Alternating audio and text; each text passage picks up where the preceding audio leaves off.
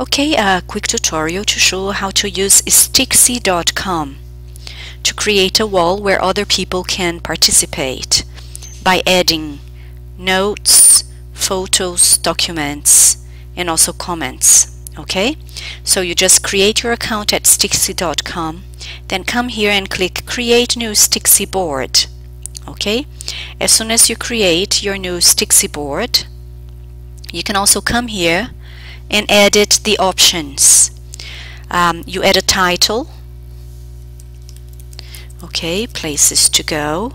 You can add tags and description, and it's very important that if you want your students to participate in the wall, to allow guests to view and allow guests to add and remove and edit widgets. Click Save. So let's see. Now to add a note, you just drag and drop, and you can type whatever you want.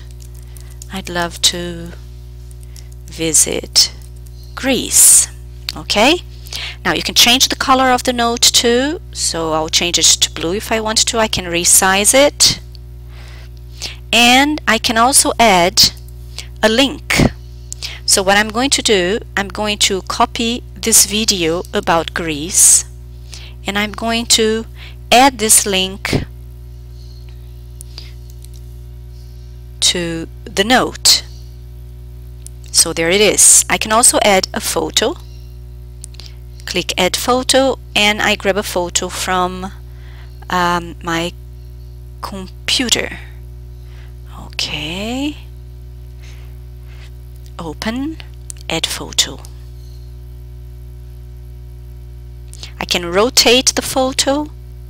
I can use some effects if I want to. Okay, now I want, oops, sorry, I clicked on the link. Okay, going back.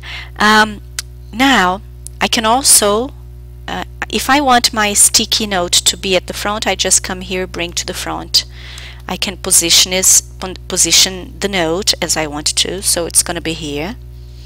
Like I said, you can also ask people to share documents with you. So you just click Add Document, you search for the document you have in your computer and share it with other people. Okay.